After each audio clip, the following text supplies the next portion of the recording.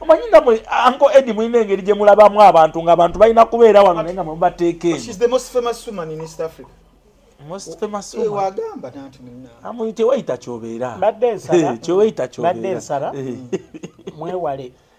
When people like him and me are here, please don't drop names. Because fetulinga bati asabaka video. Fetusaba chimu quantification. No, quantification. Can you quantify that statement? Wayogera bwato munnaye. Kati awumulike. So, oyo sure yalina okusala because takyalina kyakola ki kyagatta kwate n'ekirala. Simo bubi yali ku gaali ya bba. Yes. Amaanyi ge siwagira abantu bakanyuga ssente naye ate abantu bangi bagikozesanga tactic to show their power.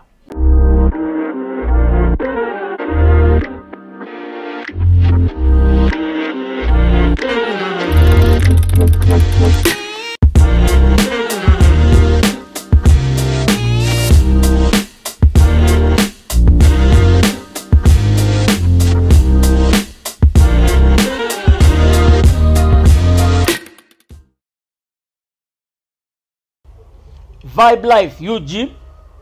tubaniriza nnyo Edward Sendi gemanya gange njagala kusooka kubebaza okubeera nti YouTube channel nyingi buli lunaku waliyo empyejja naye omuntu okusalawo n'oga nti nze Vibe Life gye njagala okutunulako. We don't take you for granted, but it doesn't give you the license to come and talk gibberish in the comment section. We appreciate you watching, but please nafeno bye twogera tubisensaringa, tusooka kola research, tusooka kunoonyereza. Okiraba ate gwe tosobola kubeera nga gwe mugezi abantu abalala bataano bonna ne bakomentinga nga bagamba omuntu ayogedde kituufu gwe novaayo era nojja n'oyogera by'oyogera. Don't you have what we call a sense of judgment? Waliwo omwami teyayogedde erinnya lye ali Bungereza, mwemu ku show ze twakola nannyonnyola obulamu nti buli bubi e Bungereza. Nkusaba please communicate again tunyumyemu, because it seems you are living in utopia, but the normal people living in England are suffering. Lwaki nkyogera?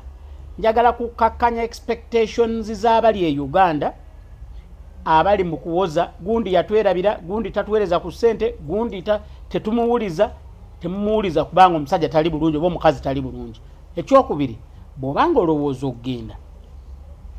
weesibe bbiri, oba togenda ng'olina feeling erowooza mb'onyeenya muti ssente ne zigwa. Otherwise kiri Bungereza oba zonna ensi za Europe. Economy yes, ate mu Europe out of England ate eyo kibi nnyo kati musajja wange kaye anti bagambe kiri wase omu ku bantu bempe ekitiibwa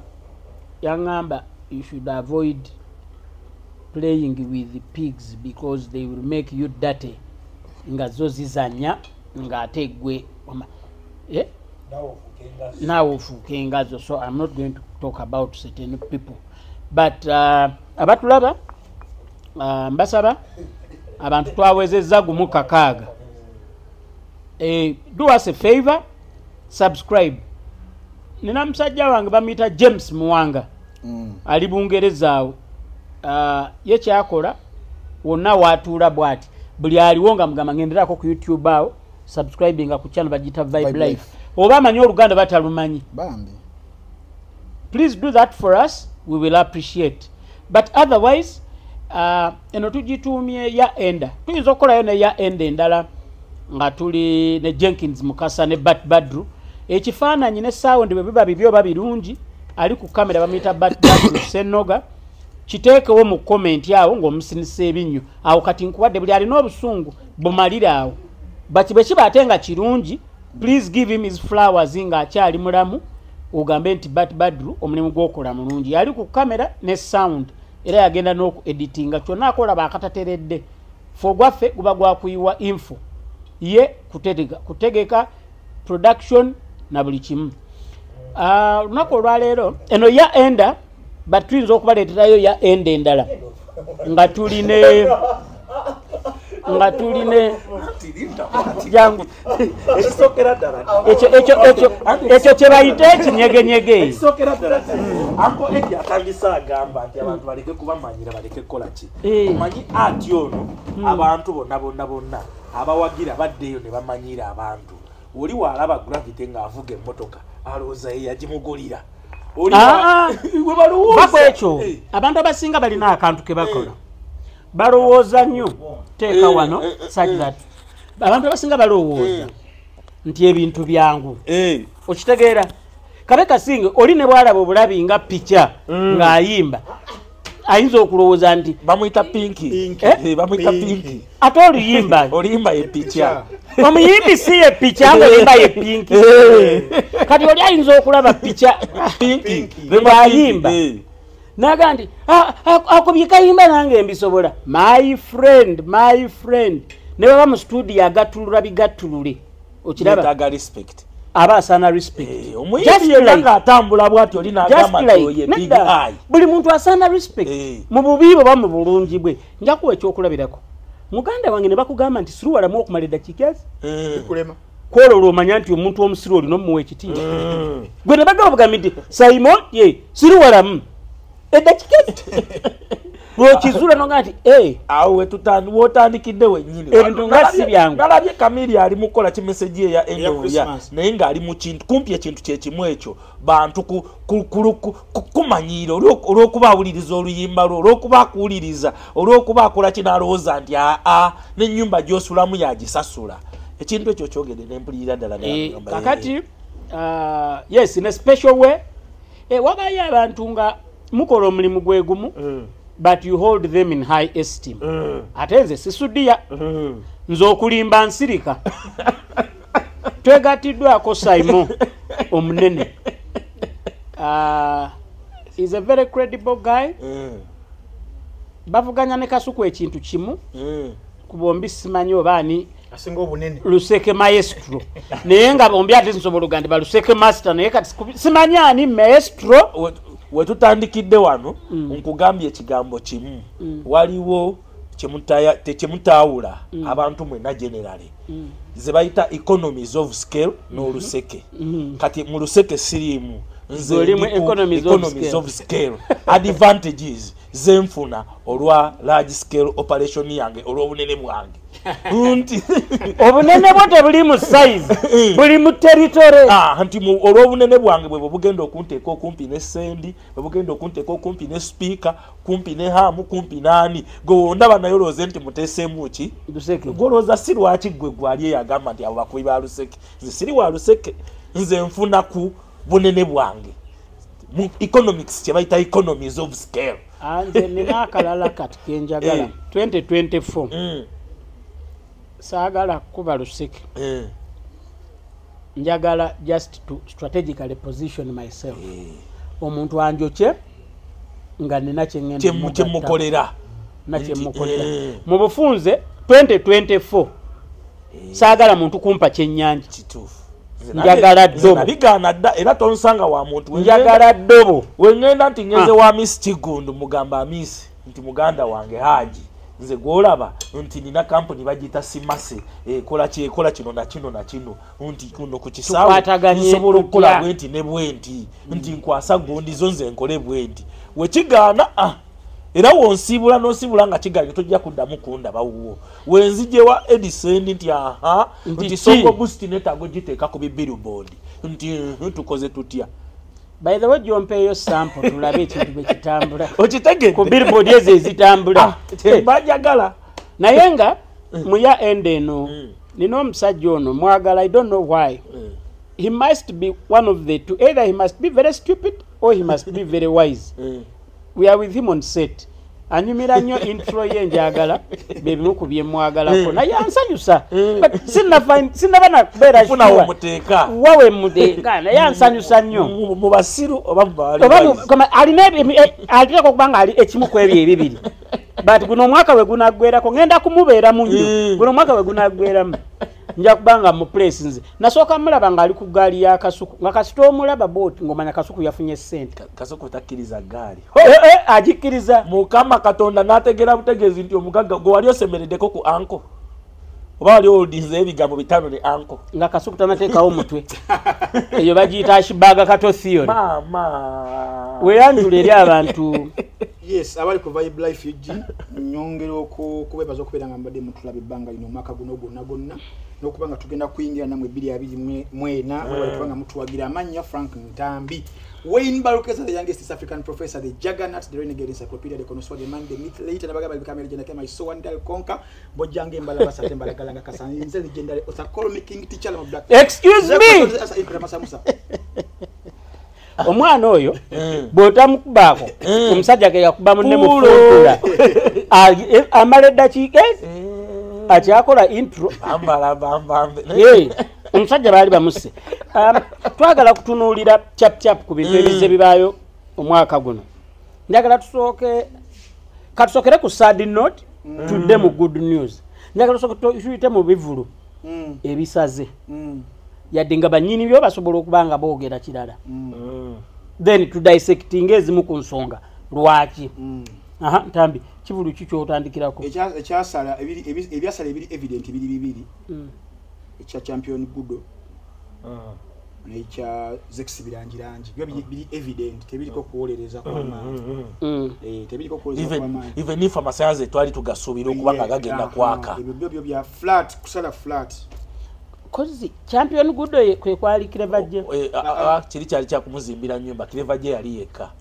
champion gudo alien yakiteekayo jukira alien after amasanyalaze amangi n'akuba freedom city yayagala okwongera okutuddamu okutulaga nti nze wendi n'agamba ngenda kutegekera champion gudo ekivulu abantu gye baagaana okujja ne zex yafunafunako okusinga ku yanga mulo ateeka ne yanga mulo omuleezi ne sikyasaaga mathematics kwoloti yalina mukisa teyasaaga baida ye Martha Mukisa kyamuzaamu ke mabega era simanyi lwaki abantu bagezaako nnyo okulaba ebivulu nga gauge nti wekikusala oyinza okuloza abantu tebakwagala abantu ebivulu bye bisaze ne bakomawo ndooza it is only fake Famaika ne Palaso abasigadde bonna buli kivulu gwe kizze kisala alowooza abantu tebamwagala Martha Mukisa kyekyo kirimu mu affecting ekivulu ekirala ekyasaze ye white party flat ane white party eya Zari wabadde okitegererawo Zari takyalina kyagamba bantu ng'ozije ovudde mu bino takyalina kyagamba bantu nti bonna basireeyo abaali bakula bamwagala bagenda okutandika okulaba nga bamusinga yeekuliddeyo kalumiyoni ke yalinayo kabotiki ke watunulatunula mu Zari bw'ati amulaba agamba Zari kiki kyateekawo ekyo kyeŋŋamba nti Zari gwe nkibaliramuko omanyi ekizibu kya Zari kiriwo ekiti one talina impact unique identifier ekisooka abantu baagala ali bulungi kituufu okay besides the name what else she's brown gye bali bangi abaana gye bali genda mu governor ku Saturday leero waliwo ne governor Sari gyatasobola kuyingiramu nga naye gye bali bangi bagiyita jibuze bati agimanyi temuba kaleega okujjako abakozi ba governor bokka baba bambadde obuleega ba clients bonna babeeramu baana beeru head to toe my friend naye Zari ekintu kyekimulemye okujja ku level eri okuteeka ku level endala nsaba abasalaasalamu obuntu kano mukamusaliremu mukamuwe kayinzo yonna waali ali Rwanda naye abaddemu n'ebizibu bamubye ebintu almost bya milioni nga 6 nga bivaawa yatugambye nti bannaye mwegendereze festive season ababbi banyingiridde nga beekwese bambadde gundi bwe bati ne banziba ebintu bakubya sikali wange ebintu bya milioni wati milioni 6 omanyi ate ninawe mutwalira saagala aveewo nina embadize saagala azanye kakati anaatera okufunayo kavitiizi ake milioni enyaaka kumeko omuliro atugambe nti emmotoka eyayidde ya 3 tayogere ebyo nina kintu kyenjagala okugamba ku Zari kiri bwe kiti one besides the name talina kyagattako abantu baagala muntu either alina oba ow'amaanyi ne bwayingira mu kifo olwaleero emu ku bintu abantu we balimbira abantu abatalina bwongo oli agenda mu bba club nga governor n'atuula waatudde alina abantu 7 oba abantu 6 mugenda okulaba ng'omuliro gubayitako oguno gw'obuwala obwala bwe buzina buto bulabika bulungi omuliro gubayitako gwe watandikira okubala nga gwagenzeyo dde emirundi ng'emeka 3 noddamu n'obalayo endala mmeka n'obuuza nti bannange omuliro gulagawa nti Zari buli abaawo naddala nga wamunafu wa bwongo manya kimujjira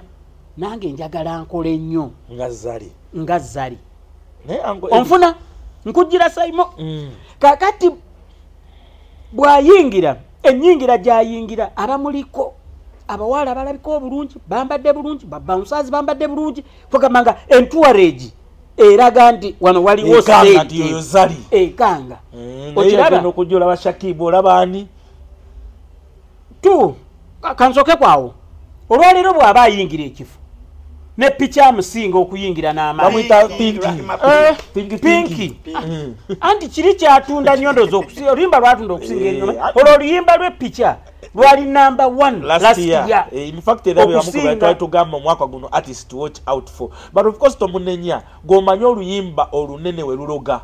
ezo ennyimba ennene super hit ndogo genda ogule emmotoka bakuzala mu bbala kyayiwenjayo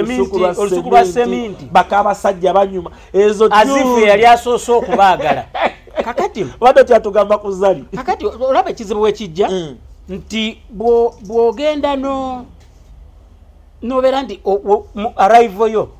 terina tekanga you are not inspiring anybody.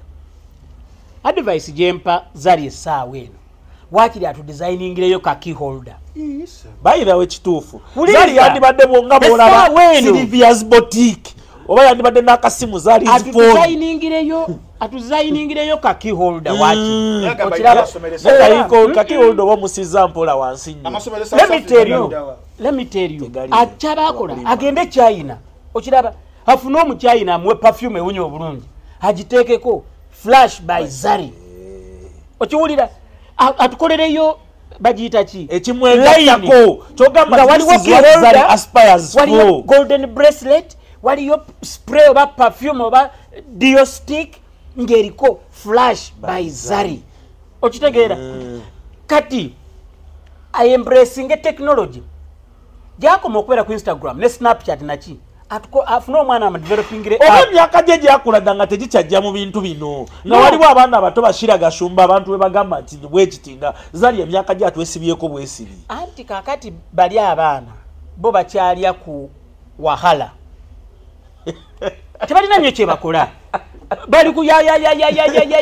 namuyisaawo I can influence for you yoba ya nayitawo kakati Zari yalina okujja n'ekiri tangible okitegeera nti kiki nti akwate Simo amugambe Simo njagala PR company yo empushingire app yange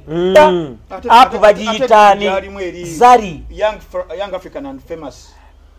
ogattako bino tubyogera nga tubagamba olwaleero to be successful oba to survive owa boutique bweti ne bweti olaba ng'oli omukyalo oli gwe mbadde nkugamba Sylvia's boutique okigedde nga Chris Jenner walina line ya makeup eri kuliriza ngenda bawayo ekyokulabirako mulabagaayo ono who is this designer akola night yemu Brian's Simo bubi is a very calm humble guy wonna woli mwogererako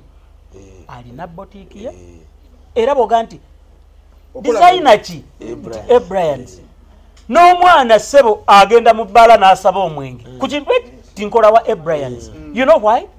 you can see a shirt by Brian's clothing line ye obukkiriziganya ne byakola oba ngoye ze tezikunyumira oba zikunyumira but you will respect him onfuna kyengamba era agenda okuyita mu night ye mwawadize ngogamba kati Zari akuyita mu night yakuyitirayo kuki basis ki okitegeera akuyita nyo mwenge abali okumpi ne Zari for her to come here and do a night ne musala mukazi watu n'amala nayagala ate oba okubaako gwalimba babanzi by'ebintu bya lukaaga ekitasoboka atukolereyo kimu adesigningeyo key holder adesigningeyo pen agende China akoleyo bracelet ne buno obukomo omba akoleyo ba earrings abikwate abiteeke ku app okiraba nti embracing technology kubaka je tukola ki je tulaga ne bwabanga takoze edduuka nti boutique ye eri wali Kampala Road kale tumanye nti app ya Zari okitegeera omuntu aloginga in n'asasula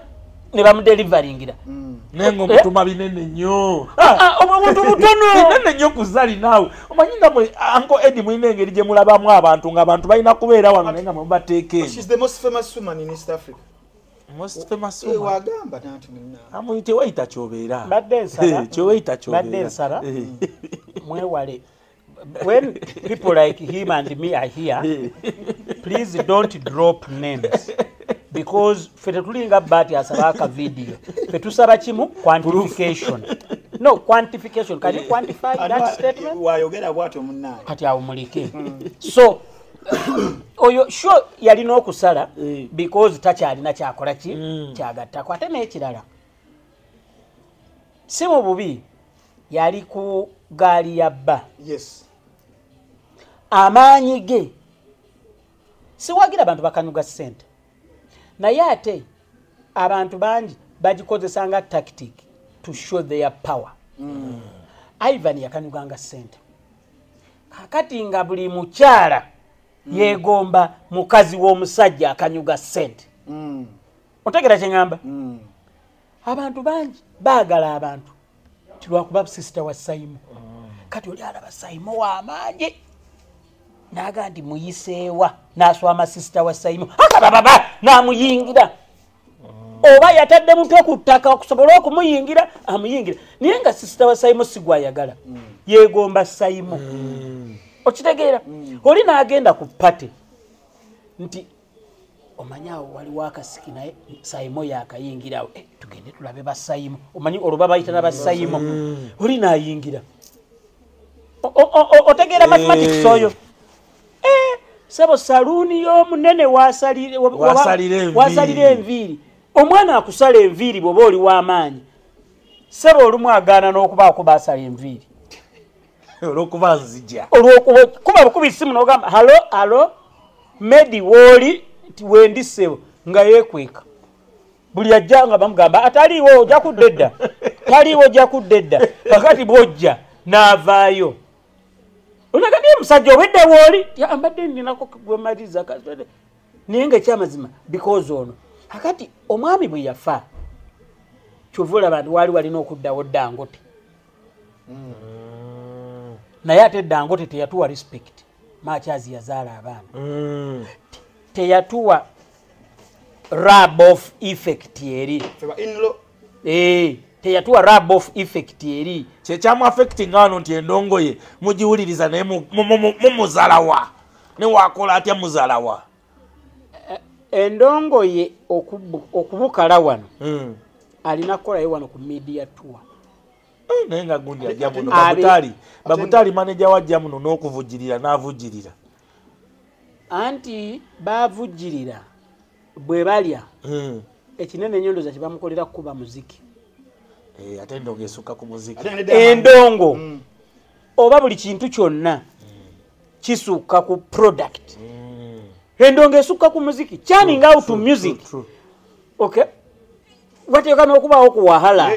Eddy kyogamba endongo teyabukala wano eya Diamond oba it just took egundi eri n'agira kuba wabazza okukola shows ne shows endongo bw'emala okubukala waliwo ebirala ebirina okugoberera okitegedde waadi erina okugoberera people's sympathy oli n'ayogera Eddy Sendi n'ayogera nti bitusiba akabi owekasensero n'awulira owawa n'awulira ekyo ekigambo ekyo kyolaba ekyo tosobola kuyimba buyimbye ekirala olumu mu interviewing omuntu oli n'agamba gayo yansanyusizza bulijjo gayo yali mugezi bw'atyo olwo oyo faani aba amaze okuconnectinga paba era oyo bw'olanga ekivulu yasooka okugula tiketi abantu baffe n'ekirala gayo ayimba Luswayiri kati ng'okuggyako abatamidde nga bazina ndongo tewali muntu ategeera kigambo kye n'ekimu ati anachukua anaweka wa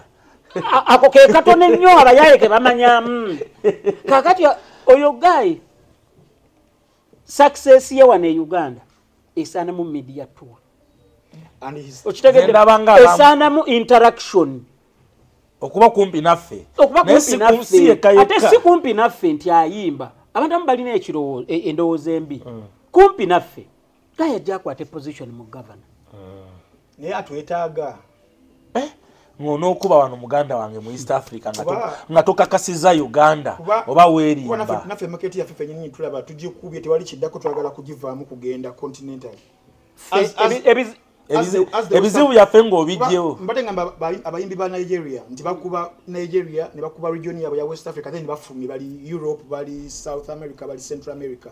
Why would Diamond consider Uganda wano yet bali banne ba Wizkid bani ngenda kuddamu on a political level? Uganda is a poor country on international standards. Why does America consider Uganda? Kakati okitegedde mu bintu by'endongo ate ng'onakuba East Africa olina kusiringa Uganda kasito tukakasa wano mukongo bomumaze omunyarwanda omusudaani onobo bamaze wulira ekirala ekiri e Uganda kyekino e Uganda ffe tulya pate ffe kamu East Africa Monday to Monday kati bw'obanga otunda ndongo omanyi nti abaana bava e Rwanda okujja wano okucakala anti kati Mr. Eddy kyobadde ku party life eyo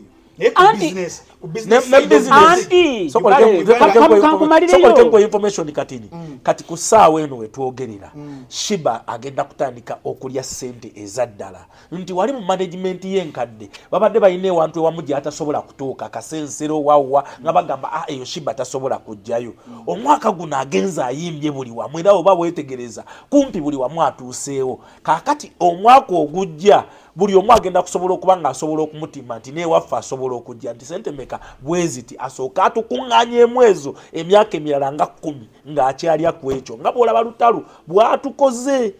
kati eno Uganda ekyali vagirinyonyonyo muliriza Uganda njagala nze ate ogitunule from this perspective Uganda abazungu weebali abanakenya weebali Diamond bw'abeera Dar es Salaam waliwo abatanzania abali wane nokulira na Uganda eri tebagendayo tebaliyo bobukoba wawa wangi nyaawo ne Dodoma nawa eyo abaana baffe gye bagenda webali wano abarundi webali abakongo webali abasudani webali kati bojja n'okuba Uganda oba okubya ensinga 6 bebaddeyo ne ba-influencing eri kakati omusudani yaava wano ng'alabye Diamond ng'awulidde omuziki gwe okitegeera n'agenda e Juba n'agamba bring us that guy. Nebamugamba, the guy is expensive, wants 100,000.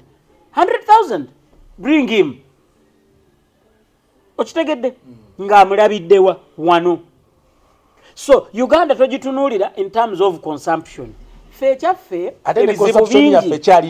In comparison to... an example. Ku Boxing Day, Maki ndiyo okaoka, lule ku Climax yabadde asaba emitwalo 2. Misa kisema kola ku papazi ngoyingirawo omutwalo gumu ku Vox ngoyingira omutwalo gumu ku kalenda nga Misa kiwali asaba omutwalo gumu ani omulalawo kumpi buli omu kufira omusite buli omu togende ebyo byayogera radius 1 kilometer 1 kilometer mita 5 buli omu ya mita 5 bwebiti buli omu yakubye nga buli ali wayagala okiraba Queen Florence alina akabaala ake ku bitaala obutebe bwaweddewo ne batandika kutuula ku crate kwanza mbadde nkitunulira mu perspective business nyembadde ngamba tebadde ya kuba shows kuba tours muno badde ngamba business y'omuyimbi eri ey'okugula music okitegeera business y'okugula music Uganda talina walala waagenda mu East Africa talina walala waagenda mu JK Uganda let me tell you to the other platforms and tofaayo kagambeyo kino okugula music kwaggwawo world over okugula music okuliwo olwaleero kwa streaming omuntu abantu engula ya music wakiri oli asubscribinga ku Spotify omwaka okitegedde kubanga technology takyatukiriza ggula gwomanyi nti olwaleero otuuka ew'omuntu nga talina CD drive of course nga talina wasobola n'omuwa CD nga talina wasobola giteeka wasobola ginyiga kakati laptop empya efuluma n'omwaka gwonna ezifulumye nga mpya bakyalekako port eya USB edge naye genda olabe laptop eyafuluma emyaka 5 emabega yaliko port nga 6 oba 8 wano osobola okuteekawo wano mu maaso oteekawo mu mbirizi waliyo 3 ne side eno waliyo 3 kati kuliko emu. What does it mean? Nti olaba flash gye batandise okugobaganya ate olwo CD 2 oyagula music bile bya hard copy amuleka waka today oba oli mu motoka yo jayo simu yo ojjukidde omuyimbi Aziza Zioni genda ku Spotify muwulirize ofuna kyengamba oli mu vibe eyagala okuwulira amapiano ng'ogenda Spotify latest amapiano song no ku filteringa in South Africa oba in Nigeria oba Uganda nga Uganda ekuleetera ekyaffe ekibakule okiwulira bakayita akabati kabaka ate oli aluyimbiramu ate omusajja yakola ekintu kye ye taluyimbira namu akuba bukubi kidongo. So trends are changing. Chovudola bangampa omuntu advice Zari agenda kole perfume tokola boutique physical tuyite mu app online shop ekitone nnyo website so shares asaze besides white party echa champion gudo ekyo kyali n'okusala lwaki nali manyi walegera kwawo sympathy y'omwana Uganda nakunyonyodde Uganda baagala alina baagala w'amaanyi ekintu kya sympathy tejjirangako mu tugende tumuyambe gwe mbuulirayo eyali akoze car wash nebeera successful naye ate bayite nga toyogedde nti ogenda kusonda sente za muntu okole line up yo nga nnungi otegeke buli kimu okikole bulungi bajja kujja bagambe nti tugenda kusonda sente za kuyamba muntu mu DNA yaffe ekintu ky'okuyamba tekirimu mbadde manyi bannayuganda ffe tusinga okwagala okuyamba n'ebintu bya bambi gundi bamubonyaabonya bambi gundi yafiirwako bakadde bambi akoma ku mumwa mu action tajja ate omuntu ayinza okugamba nti nga Alien Skin yakola concert nga gaya amukubye MP factor yabwe yali ndala yali ya kukuba the Mayanja Supremacy era oba olaba negundi engeri gye batondanga mu show bamayanja abefudde ki era nga mulimu n'abantu mu art industry abawagira ekyo Alien Skin okugezaako okuteeka wansi dominance y'abamayanja n'omuyimbi kennyini Palaso yali ayina engeri gyagezaako okuddukamu ku speed eyayiriiri kati nga ekyo kyokka ayinza okuba stoppinga ye Alien nanyumyanga nawe tewali sympathy okitegedde tewali sympathy waliwo bagiyita ki protest vote bannayuganda basobola okukola protest vote naye si sympathy ekyo buli abaddewo amanyi history w'endongo ekyo yali akisuubira agundi genga yakikola yafuna sympathy Grace na kimera 210 weyeyira gundi butto namuyitasi kakati ngenda kugamba kino endongo yali kariya y'omwana oyo yakoma awo weyatandikira okukka nsemba omulaba ekivulu kye yakola naliko emabega wa game emabega wa shoprite waliwo akasaawe I think ekasaawe ka KCC Philip Omondi Stadium yategekawo concert lunaku lumu ne Good Life ngazzeemu oluyimba lwa Kabuye Sembogga I think onyamba ngasagitegeera nagitegeera nakoma kutegeera show ya gyayinamu olunaku olumu ne Good Life yandibanga yeeyo nyambanga 2010 awo buli yaliwo nga mumanyi ngobabala nga mumanyi Saima ategedde kyentegeeza eya sexy yo kuba twali tumanya amasanyalaze gomanyi yafuna endorsement okuva wa principal alete yaliko saagala kwogera bubi buli lukya amaanyi ga principal gakendeera sijja kukkiriziganya naawe 2 principal first quantify that principal amaanyi kwamba asiiga muzigo era ku mubiri munyirivu naye bw'asiiga omuzigo ku mubiri omukakanyavu omuzigo gwe tegusobola kufuula mubiri mukakanyavu muzigo mubiri mulungi bigayi bamwadde amasanyalaze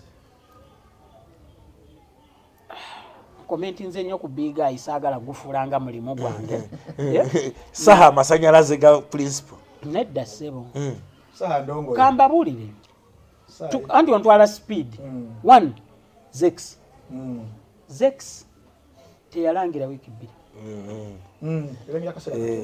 tezaawera na wiiki bbiri of intensive advertising. True. Okay. Two, akakafaako ka akalizowe grounds kati bayita lugogo grounds abantu tebakamanyi kyekisooka. Two, tekalina history. Three,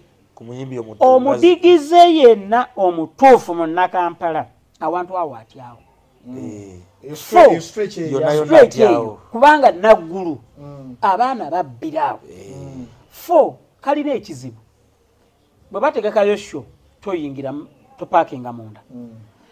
olina kupaakinga mu kapaakingi akali before n'otambula wabweru awo. Eyo experience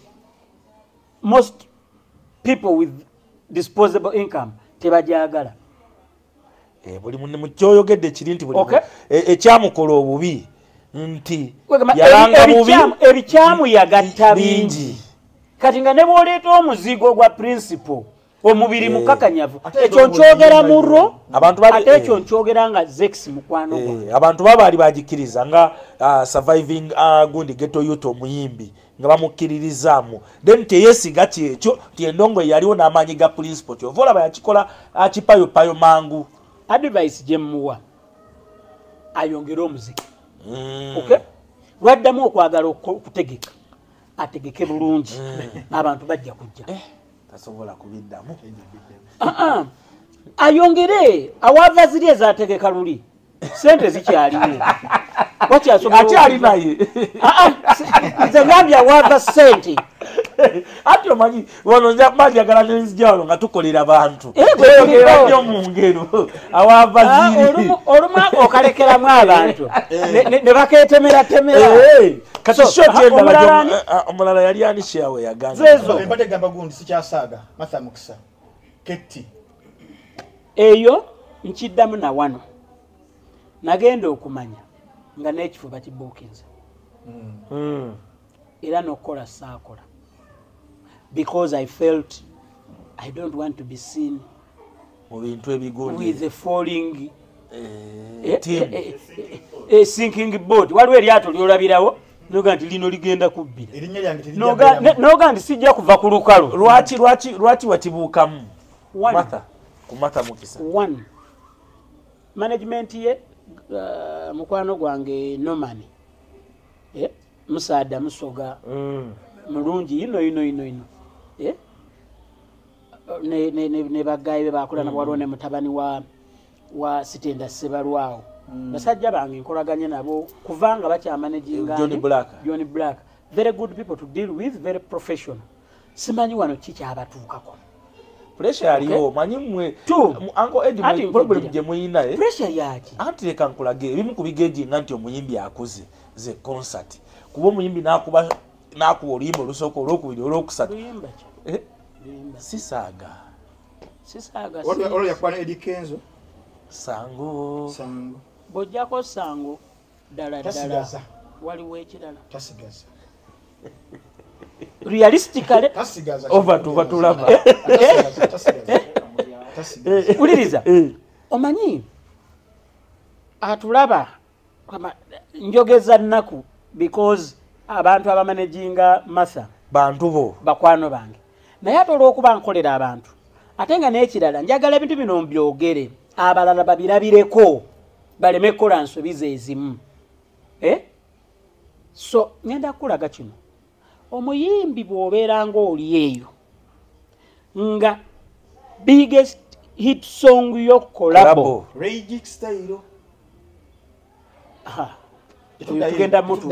tugenda mutuka is a very indisciplined boy uliriza nga hit song yo collabo tonnatuuka oba tonnatuuka kyokubiri Martha yali tannaba nja kuwa example if Nwaji guno omwaka gwakoze ekivulu who are you ate Zawi nga yakolera myaka 2 Zawi yali ekikye kyali expectation yalinawo ekyenjawulo and naye omulaba waje yagenda okiraba 2 gwe tomanyi buzibu bwaliwo okufuna sponsorship ya Winnie tomanyi buzibu bwaliwo okufuna sponsorship ya Winnie na tomanyi bwangu bwaliwo okufuna sponsorship ya Zawi ekibi abasajja baswangiza abo bakwano bange naye bakweka nyenjero mu ati monna kiri bigayi kye yagambanga connection abantu akikwata bubi ne mu ati monna buli muntu abantu abamu basaana n'okusharinga ku what they go through abantu ne babayigirako nti singa oli asobola okumasinga ddala abasajja bange abaswangizi baali basobola bandivuddeyo ne bannyonnyola how easy it was okufuna sente ez'omwenge nti tuzitaddemu Azawi because of his niche ye yali teriimu nnyonnyo bantu nga ye mwamuteeka sente n'obuzibu obubaawo okufuna akuwa eza Nwaji alina competition ennene nti bagenda ziwa ku gundi market gyalimu erimu ne gundi kakati bwebamala obalayininga apo nga 6 olwo ne batuula mu boardroom olumu nga manager wooli oba toliiwo nibatandika okusojja but this one did this that one did this that one how much how has social nakuba n'abantu empi olwo n'abantu eno waliwo abataagala kumanya bongolo bajjako kachwa paka asigalawo ne bamuwa kati if Nwaji just came last year how dare you come okay can she come back No. She can. No. This is how she can come back. One, mukazi. Naturally, omukazi alina omukisa. Kyova olaba tin'omuwala gw'ogamba nti ani nga gwe wamulabadde abantu bamuwuubawuuba dda. Se bw'oba oyite Namasuba. Ng'alina amuyimiriddemu bulooka w'amayumba Najja Nankumbi. Amutuuzizza noga nti ono naye wakyali yamuyimiriramu abudumasi yabiyimba ekyebbeeyi ku bakazi okitegeera kakati omukazi wamma lwaki tasobola kudda kamaleyo alina omukisa mukazi 2 alabika bulungi 3 she has a clean name 4 bw'abanga ayimba talina bakolobodde bangi mu ndongo management team ye terina gwerwanyeganye naye terina kinti ali clean oyo mwana Martha kati yetaaga ekintu eki luyimba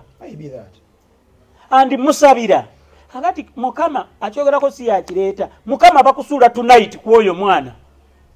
tonight olwarema abalusuula ku Martha oyo okiwulira oluyimba module eyo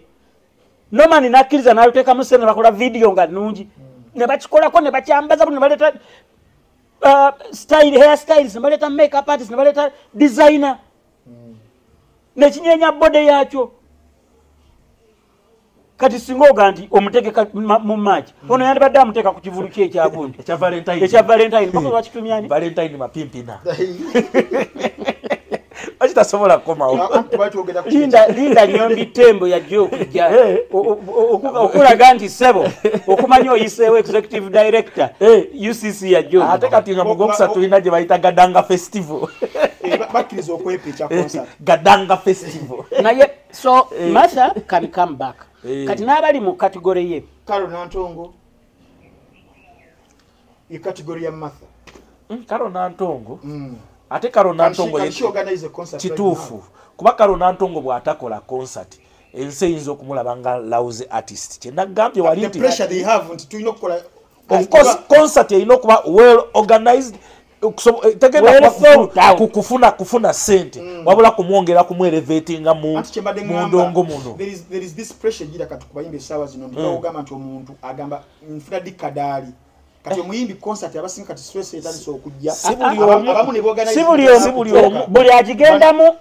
nga bwolaba ndi n'omuntu agenda mu bufumbo because of pressure kadali afuna obuzibu sawa eno omuntu yeetaaga concert eri nga Uncle Eddy wagambye we thought of Karo ndoza ne Jasmine nani omulala awo Chosen Becky Chosen Becky tannaba kutuuka naye abo babiri we bakola show ebegenda kubasitula kubateeka ku level ndala kale Jasmine ne wakola bukozi that small let's say nagikolanga ku mestil bwetyo nga kigedde eyongera okumwelevating okuleka okumulabanga mediocre artist mu osobola okukoneraawo the artist abatayinza kuddamu kati because ebimu bye mugradingirako abantu yendongo yakola ne concert n'agikuba yakola ne concert n'akola bagambeyo kino olwaleero abantu buli bamulabira babeera bayise mu geto bapromota abalina ku ssente ebintu bino byewunyisa bali bwaweru wa Kampala okitegedde kakati be basobola okukwata emiliyoni katugambe 5 naziwa omuntu ne bamugamba ne bamuyita eza super custom naziwaayo ate ne yaleso ne gwe yayiseemu Simo atuuke ku manager w'omuyimbi namusimba akakadde okitegeera abo bali bweru wa Kampala era kyova olaba ebivulu ebisinga oli bwakitegeka cricket ovo akola buli kisoboka okulaga numbers byonna bwe bigamba wakiri akuba ebifaananyi n'agamba omwana ndi kuba bwoti olwo baleeta art director Nalongo teyafuna Nalongo twatekayo n'obugolo obutono eno tuzanyirayo omupiira naye mwana gwe Ntambi obugolo bw'okubayani Nalongo oba gundi Nalongo njimanyi Nalongo ya lutalo Nalongo nali mu VIP nze nga nalaba abantu VIP nalina omuntu gwe nalina nga sozanyeyo omupiira Nalongo sali bona ali Bungereza ekyali eyo Uncle Eddy ozacho omukozi wa Dembe tayagala mbyogereko bw'okyogera kwa mukozi wa Dembe anyiga omukozi wa Dembe agendeyo mu Bulango Nalongo concert yali kuba ekituufu kiri nti maybe yali fair turn up naye naliyo okusinziira naliyo nze batuna balaba kumanyi ga lutalo the expectation and the result bali tebimaji naye ekirungi kye kati oyo yabuuka alina pedigree gye yatuukako nti bw'abayita ebbali wa Kampala bajja esatu ennya etaano ezijjira ddala bajja ate wali ssente and eyo mabbali kasito wano yabakakasa gwe maybe yatunulako wansi w'emmeeza gwe walaba nti amagulu manafu teziriimu nti tewali ti abantu batini but wano ku kifaananyi yabakakasa era nze okuquantifyinga kyeŋŋamba bukyava mu concert eyo is on the road abaira busy mulimu ne lwakuba Monday to Monday okitegeera ye ng'omuntu yawula naga nti abaaye enkooye tutandike ku lwokusatu wiiki ejja tutandike ku lwokusatu era nekya January kya Siriregyo era still kyekimu Siriregyo yaliwa photography yali mungi owa Spice photography those camera tricks za Jackie Chan sagala kugobagana na zino camera tricks za Jackie Chan zezibira mu film nolabanga abuse nenga bali wano webati sebo yo share yasenga production yakabibu sebo yalina gundi ATS stage buli kimu production yali nnungi naye people ye yali mutono people yali mutono stage bagikuba naye semba okuwulira ng'omuyimbi agamba nti nze temunsuubira kuyimba nga Beyonce era ennaku ezo omwana yamuzzeemu n'amugamba nti kwegamba ayimba nga Namukwaya nkijjukira luvannyuma nti ye Namukwaya katuvaawo bino Eddy Sendi wayigiriza abantu nti mpandowooza yange ono omuwala Rita Dansol awe ndowooza ku concert tugenda okulaba obunyogoga CPS anti yali azanyira mu mugaati so tebaganyira ku brand y'abantu ate ne yali amusasula yali mulala lindako n'amaanyi gye gaali gava gaali malanga newembanzi abo bayige empa y'endowooza naffe tetumala gagiwa endowooza yosobola okugiwa naye kasi toba nga tokola ki terinyirira ddembe lya muntu sebo naye nze ndowooza it is one of the most successful shows spices eyakabeera nazo eyo sirirejula kubana ebyaddala ddala success is ambiguous. Success can be the production, maybe. Okay? Success can be the attendance of the people. Success can be in the box office. Ebyo bintu bisatu mu byawulanga. Abantu osobola okubalaba nga weebali fogo. Nga box office maziga. Nga mu box office maziga. Wanyinyonyodde nga tujja kwena ensonga n'ogamba nti show y'e Kampala eba yakulaga bugundivu na kwongera show ndala era oba okimanyi nti kumpi mwaka gwonna spice abadde tawummulangako bwenkugamba nti success kiri kye bakolera show yachivinga n'akola bwati. Thank you. Thank you. Kali kakola okitegedde andi badala abatulaba ndabagamba kino shares singa wane Kampala ezenene cricket over box office waba maziga zibaya kujjayo magoba teba magoba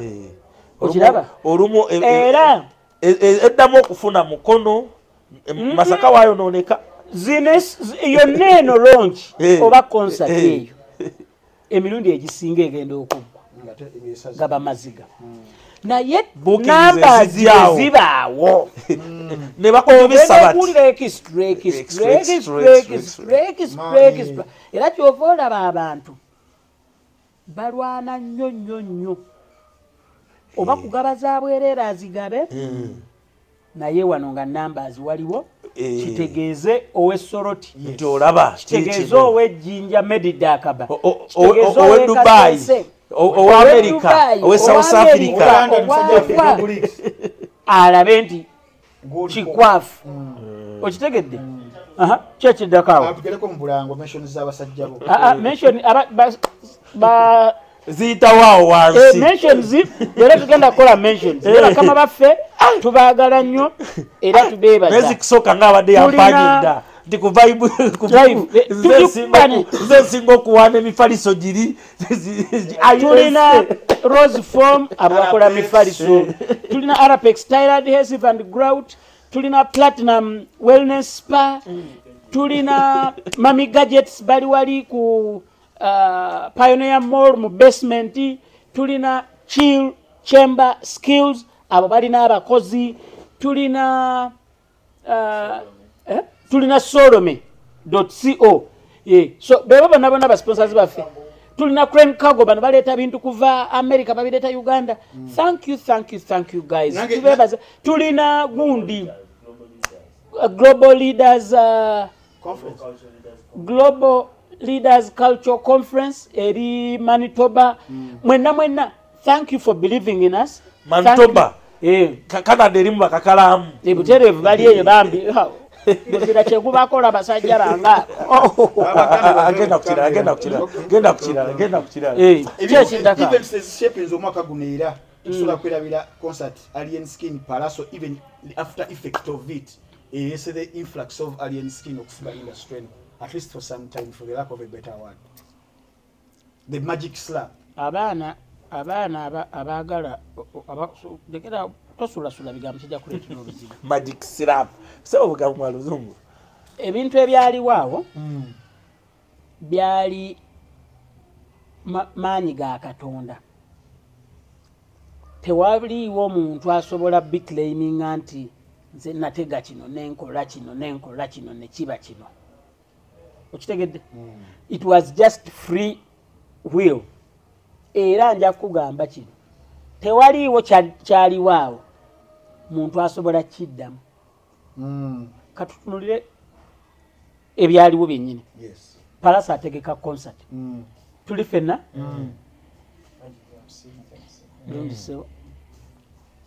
Palasa ategeka concert ye okay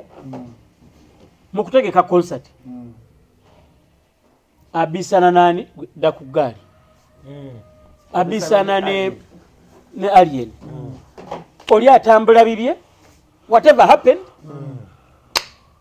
amusanze wali. But we talked about that nga tutandika nti byonna byonna ennugu ey'omuntu yategeka ne audience n'abayimbi bonna baali baagala kulwanisa supremacy y'abamayanja mu ndongo.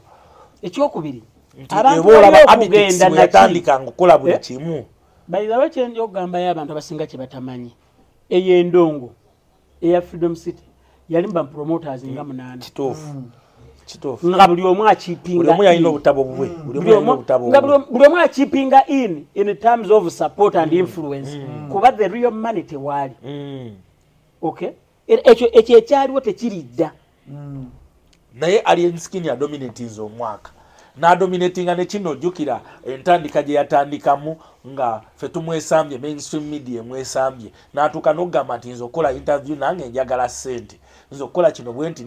ne yeefuga app emu TikTok erindoza ye president waayo n'atandikira eyo mpola mpola n'azimba buli kimu mubadde n'ekino ekintu nga mmanyi social media esobola okusuula omuntu 223 alien skin social media edanye okumusuula mainstream love byonna social media batuka byonna ebyo mbyagala olumu. Okay, because nze since time immemorial sikiriza muntu agamba abantu babadde nnyo naddala ba radio presenters abamu oyo nze namuleeta oyo nze namumekinga anga oli owninga bwomu oyo nze namuleeta asinza okufuna ebizibu ebyo gwe bayita kenzo oyo nze namumekinga buli muntu ku radio ne TV yaleeta kenzo. Ekigambo ekituufu kiri kukaliya yoyo ninako ettaffaali. Okitegedde? Maybe Jeff Chiwa can claim for some artists single-handedly. Jeff Chiwa has the moral authority to claim Shiba. Definitely.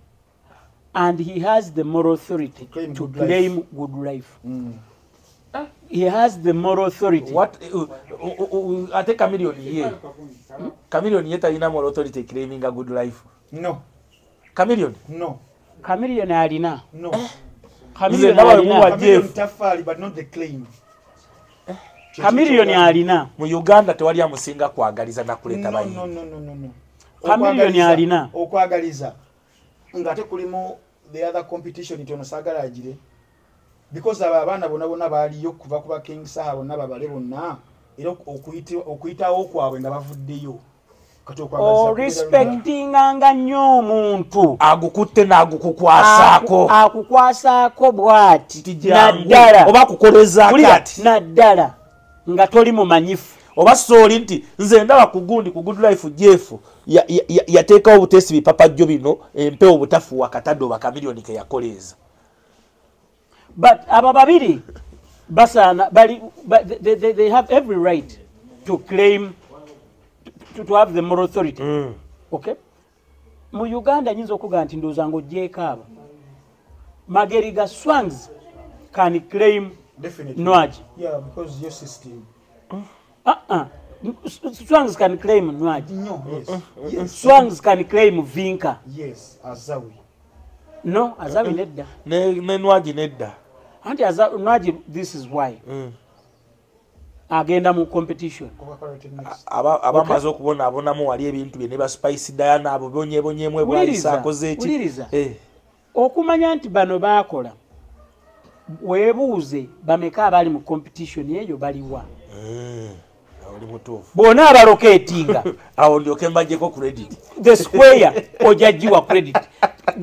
Gibajjeko kati. Ogendo onoonya abali mu competition eneeyasinga simujjukira na mujjukira. Nobo stretch the Mutaska project firms ezali want Davis Intali for example. Byonna ne bwobikwate ebyo byonna Tusker, Coca-Cola, rated next yani zinga twala tugende jamu omugenzi kefa yeka. Mpozi ne Blue. Sindi wali. Zawede ne zawe bandi. Babuluthiri babuwe bali. Sikumanyi mu bantu ba setting. Sikusetting. Mbadde sikumanyi mu bantu ba setting. Zawede.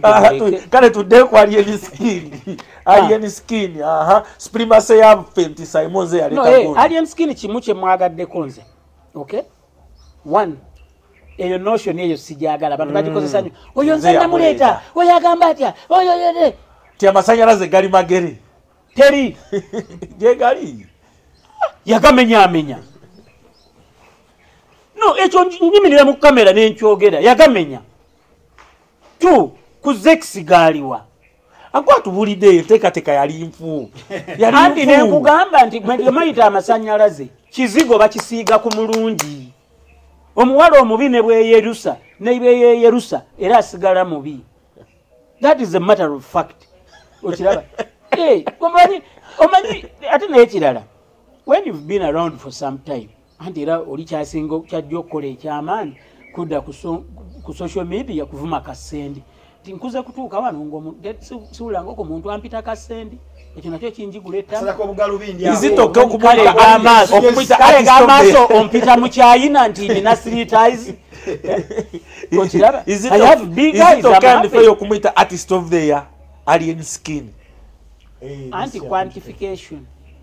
abadde n'ennyimba kumpi bbiri ezisinza okuba aleesa eŋŋombo one of the most booked artist most talked about artist buli kimu in 1 year okuba nga ali bw'ati omwenge ye number 1 naye bwe tubanga tuteredde bulungi twagala quantification eri thara nga bw'olaba nti quantification eri thara olwaleero ya song boost ekugamba nti bailando lwe luyimba number 1 oluyimba number 1 why lwe luyimba olusinza okuzanyibwa ku radio ne TV era bone song boost yona eriteekawo naye kuba ne quantification yayo kakati ne Simo you have every right okitegedde okuwa naawe gwokola ki kati awo baati wajja okubuuliza lwakuba yayize kubuuza ka video nze mbuza quantification n'olyoka otandika okulwanagana eŋŋombo ffenna ne tutandika city ya danger ne leeta gundi concert bya breaking nzeyo byonna nti anti bannaffe biri ebyogamba nti nze yaleeta alien skin ng'era ogana okumuwa artist of the year breakthrough artist of the year breakthrough artist yasukkawo kaawo tugende ku kiddako muno mwetulabidde okufa kwa jjajja Ichuli ne Katolo Bwama kama Katonda wawe ekivulu ekyemirembe one of big guns mu Kato realistically kitalo nnyo bonna baafu Kato had his health problems so Kato teyakanga nnyo bantu omanyi kasita ekintu omuntu atuka okulwala bamubika emirundi mingi ne bakola drive eyo yakolebwa ku CBS ey'okusonda omutima n'agenda India finally nadda waliwo ke yaddamu awo n'agendako ettaki ng'afuuse omu ku bantu basinga okuba ba content providers abasinga okuba ab'amaanyi okiraba nali musanyukiddeko nga akoze abantu abasinga ba drama major bangi bastrugglinga to move into the digital world okitegeera nti bangi abali mu mainstream ya drama tebannaba ku adaptinga changes okitegeera naye Kato ye yali amaze okukola ki okusamba akaji nga alien skin wayogera kino amwogera kati si naye ng'omulaba waali awo nti njako example nti Andrew Benon Kibuuka has failed to move into the digital space culture negundi etasobola kukola bintu bimu mwe byemukola ku digital space Charles James Senkubuge singa tali ne full figure singa tewaliyo na ka TikTok video konna kakola ki kalina abe mukibi nkaaga tazze tayinza kujja the best she has done is having a YouTube channel mugende mukebereko ku YouTube oko naye kwali alina channel ye I think bagitoba Mariam Ndagire oba some naye ndowooza ebyo basindika tebasobolayo byemukolerayo nedda sigamba tebasobolayo nze mpabuwi muntu kitiibwa asobola okuva ku stage okusiruwala n'aveeno n'agenda mu basiru okitegedde ate bw'ajja eno nasigala nga relevant nova mu bayimbi bali ababbandi n'ojja nga weeteka mu bayimbi n'alaga palasi olwogera n'omuvuma n'omuddamu n'omuddamu It's not easy. Gulia get the country job Bobby Wine twabadde ku Thanksgiving ya Afri Diamond. Ekigatta abayimbi abaliko mu Afri Talent na Diamonds Assemble and Production. Nayogera akantu muku abadde abayitibwa abagenyi alongside omulangira David Wasajja.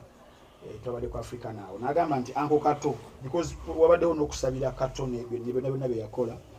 Era mukyala Ruth Wanyana yatadde mu mukono gwa maanyi nnyo ekyali side za states sao. Nagamba nti ankataba kubanga akyaliwo wano nga bwandabyeko wano yali gambi era labo bwana bwa Nupo kano ka Bobby Wine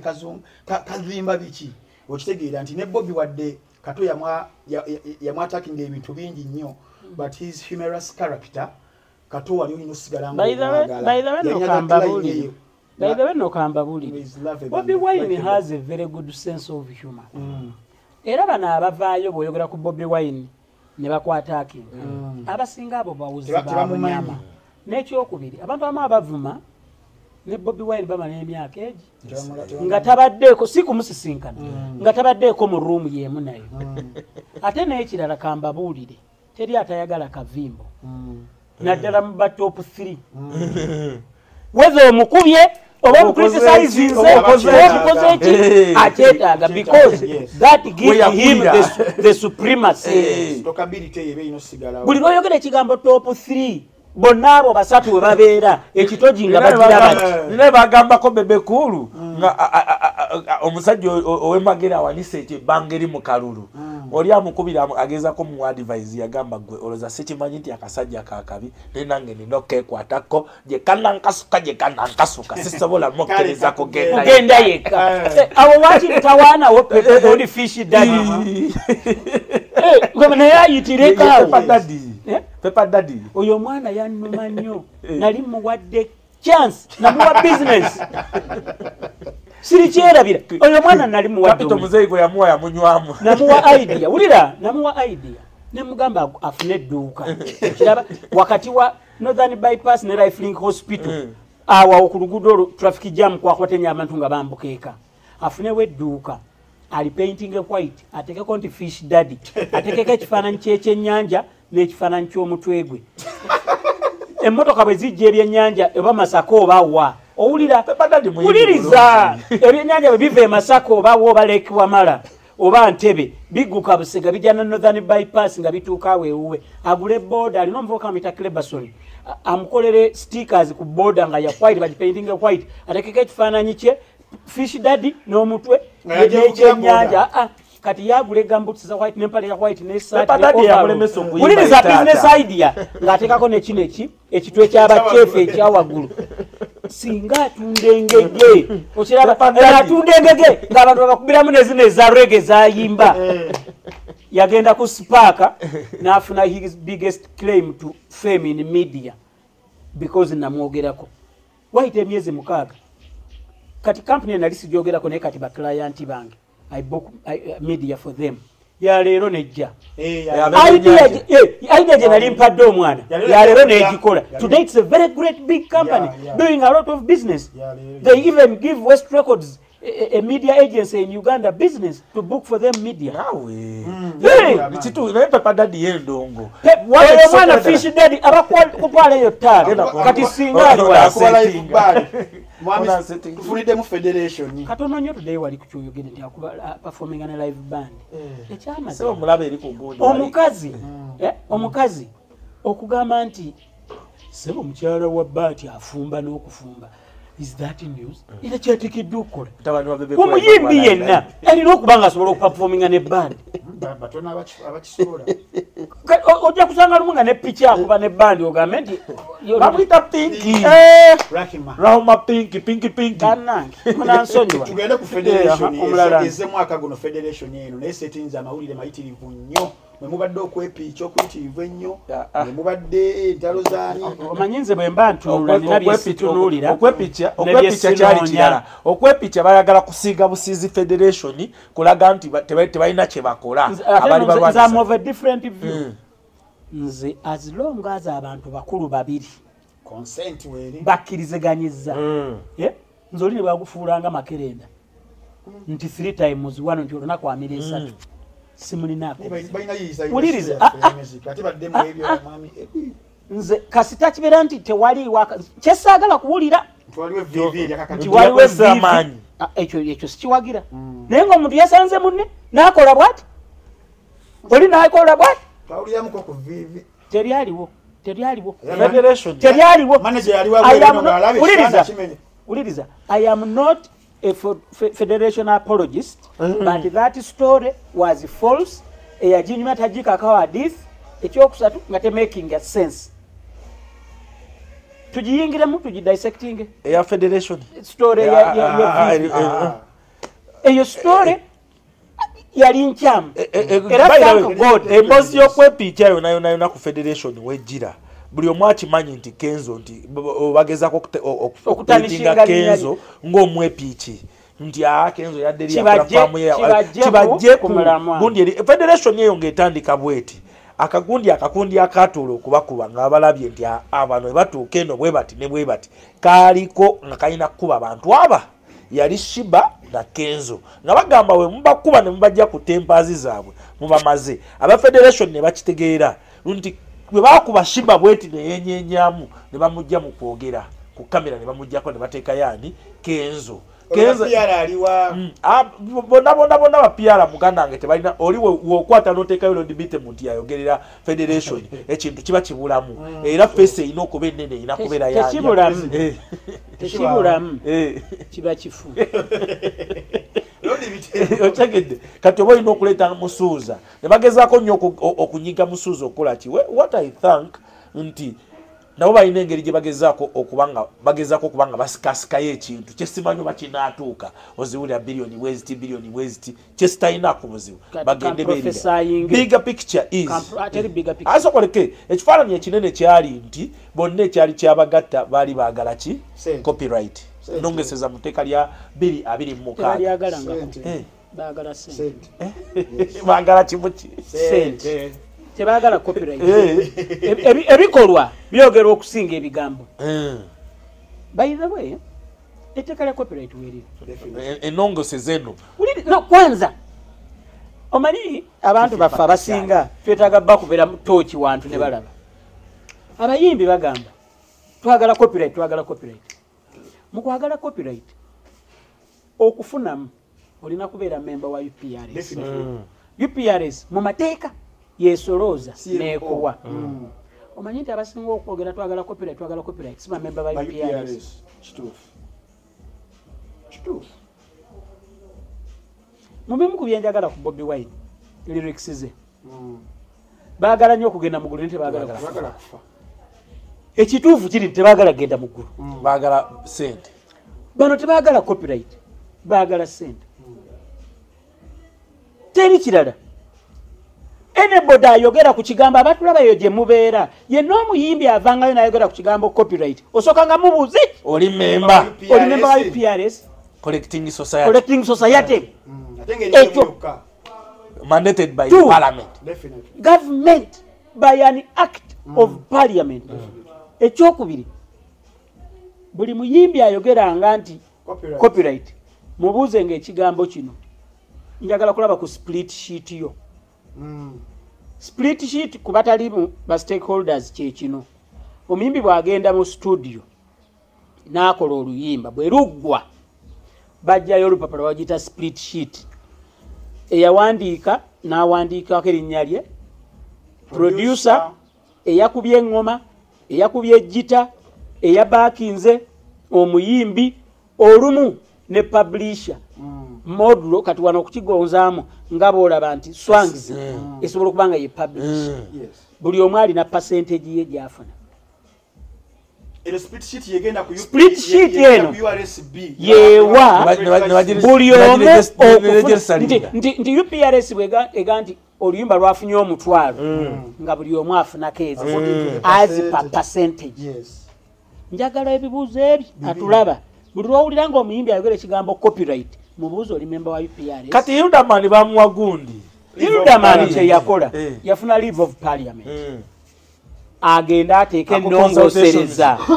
mu 2 lwaki because bagamba ennongozera 2 we yajjira technology yali tannaba kujja ate n'ekirala waliwo ekizibu nga bannayaffe kukola baaka radio na TV digital usage streaming platforms waliwo akantu sagala kalwamu nnyo kaliko sente nyingi abaana bange bakyali bato company ezimu ziri offshore naye bajja wano ne bafuna music owabana Uganda ne bamutwala eri ate ne bamuzza ne bamuguza telecoms ne bamuguza telecoms awo waliwo munna Uganda okufiirwa awo naye saagala nina entalo zisaagala kuyingira okay kakati ebyo byonna nga babikola because there is what we call a lacuna in the law waliwo vacuum eya $6 so Hildaman ayagala okuleeta ebyo abiteekemu government nemugamba atofaayo genda ba stakeholder babuze katukuyambe nedda bakimujjako bamukola bati tofaayo tukwase gwe kitukwase tukuyambe moreover ffe tulina ne law reform commission ekitongole kirambe ekya government kiri awo ready set kukola ki kukola ekyo niyo tugidde mu December wano gundi ze bali balise zona bazigobye enongosereze ezimu final consultations batukanga bagamba abayimbi bagenda mu final consultation agambye nti abayimbi ebyo bebaagala abayimbi abasinga mu muvuyawo we baagala ekyokubiri ababalyamu bwe baagala awo anti abamu ababalyamu baagala that confusion awo eriwo ngenda bagamba so sente nze professor ayinga bwenti sente siziwagira kujja naye zo zazze and I want to congratulate Edrisa Msuza for being very strategic nazireta and your people mugenda kulya money mu byonna bye yakoze bye namusanyukiddeko mani baali bazikayanira nga uma eriko ragadi agiri mabega neno ragadi ateneno gyali eno mu federation taliyo asinga wali lumo olinjulira akati bali ne bakola bwe bati abali ne kenzo eno uma ewandiika paper nungi nnyo bawandiika bulungi balina omusajja bamuyita Jeff Kongole bawandiika balumba parliament federation bagibbirako tibali bagenze mu parliament no bajenkera emisinde kwe bagendera bagenda tubalina yadde n'ekiwandiiko naye nga bagenze kuteekayo petition nabaga petition ya mweriwa what do you lay on the table nga tewali ne bafulumayo babbali ne bafuna akapapula ne bawandiika bwe bavaayo ne bafuna kamiliyoni ne bamutwala mu parliament era kwolwo bwe bagenda ne mbagamba what is here there is money coming people positioning themselves ndife tulina group enene zendongo oli namanya nti bwendeeta ka million East Africa's finest number 1 okiwulira balaba terudyoolu abalina Eddy Kenzo ne bamusitula nomutwala wa fountain of honor kababa muzeeyi namubuuzaako obubuuza muzeeyo sibetano sebo yenze musajjawo Edrisa Kenzo naye bayogera yamubuuzaako bayogera ffe tuli mukola bwetti ne bwetti era Kenzo natugamba yagamba buliriza njagala omuntu yenna you have all the contacts and connections nkubirira Dr. Omona PPS omunsabire press release ku visit yeyo teriyo ng'abaaliyo just the day before press release yafuluma n'abaaliyo same day after press release yafuluma oli agenda mubuuzaako ng'ekigendererwa ki gwe bwobanga gwe PS ne bagamba nti atudde awo anti yoli eyabadde ne president jjo ye wa federation akimye ssente ne bagamba nti ate waliwo akulinze ye wa uma Yefina Mugerwa aline Sendi ne Cinderella Sanyu mbulira cheko ogiteeka mmanya gani oba ani gosaba account okole EFT Edrisa politics in this industry tetugenda kusuka wao tugenda kolayo ya endala because twagala baka ndaliriza nnyo olinako ogatawo naye kalyo kategedde gwe PS oli munda personal assistant wajja akugamba the guy who was with the president yesterday has come for the money no And also there is another one. He's also a musician. He's there waiting. Sekomo. But of course omwaka guno ndoza That was the musically. That was the musically. Actually, because politics so federation wa musically. Omwaka gubadde mufu. Era omuntu goyina okwebaza yatuzze engulo kutulaga nti music omulungi gye yali ndoza abadde saha okutujja eri n'atandika n'ennyimba zeezo okutujja kabati kali aka alien skin yako n'atuzze eno mu ebiseera ebyo wawa. Big up on yourself, King Simon King Sa. Mwebale nnyo. Ate amagera n'amaddaga amayinja musajja wo mastones. Tunagogerako olulabo. Eddako. Tujja kolayo ya ende endala. Shope egende mu ssaawa 5. Basebo ne banye okujja okwongera oba dukiza Buganda banga bamu no watch application ene eri ku Android ne iOS. Nsaba ogenda empola abantu obanyonyole mu no watch. Ekigambo ntandiso kiraba nnyo naye nga simanyi kiki ekikola. Andi ekyo kibanga abayimbi. Abayimbi baabo naye ng'oli tamanyi linnya lye tamanyi luyimba lwe yakoze. Nga mulina kubeerako ku muntu akubye hiiti. Muno watch is a platform okustreamingira films z'abavijezi ba Uganda. Ngesangibwa ku applications ku simu zombi ya Android ni so Muno watch is an app. It's an application and a website. Bw'oba oyagala okulaba video film enjogerere ez'abavijje ab'enjawulo aba Uganda. bwe ngenda ku Google Play Store wankola ntya downloading application bagiyita Muno watch. Eri mu green and nsasulayo akasente osasula emitwalo 3 gyokka buli mwezi. Yes sir. Kale mulinayo ku mirimu emirimu gyegiri nja kuba muganda wange Ronnie ali awo IT guy specialist mulungi nnyo. Sisabidde Ronnie sekate mulimu mulinayo kubaagala okumaketinga mulinayo okumaketinga mulinayo mulimu gw'omuntu okuba ekintu mulinayo